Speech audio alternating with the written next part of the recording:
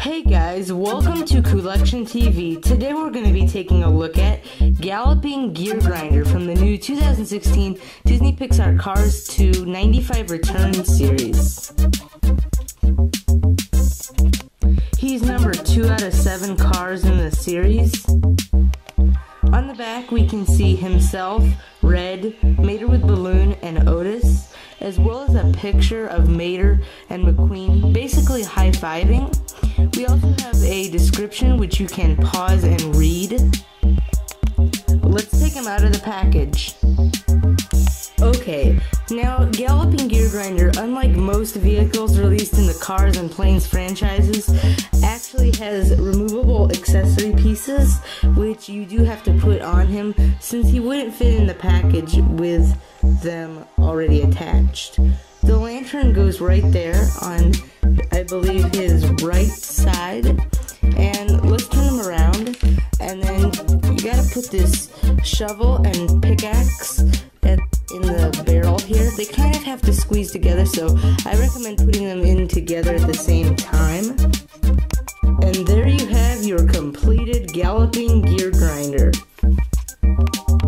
Here are the two most similar cars to Galloping Geargrinder, which are Lizzie and Stanley, and they really aren't that similar. Lizzie is kind of similar, but of course Galloping Geargrinder has train wheels, and he has this fencing on the back, and of course all the detail, and he's more like a train, of course, than Lizzie with the horns and the cowcatcher and everything else on him, and lantern and stuff like that. He definitely looks more like a train character. Here is Galloping Geargrinder on the turntable. Of course, he's a 1/55 scale diecast made by Mattel with no paper stickers. He does have rolling wheels, and unlike most Cars vehicles, he actually has 6 to make him look more like a train. I'm not completely sure what type of car/train this is, and I really don't know much about him, but there actually were real types of trains called Galloping Geargrinders, I believe, and they were kind of like cars that went on the train tracks, which kind of explains Galloping Geargrinder here.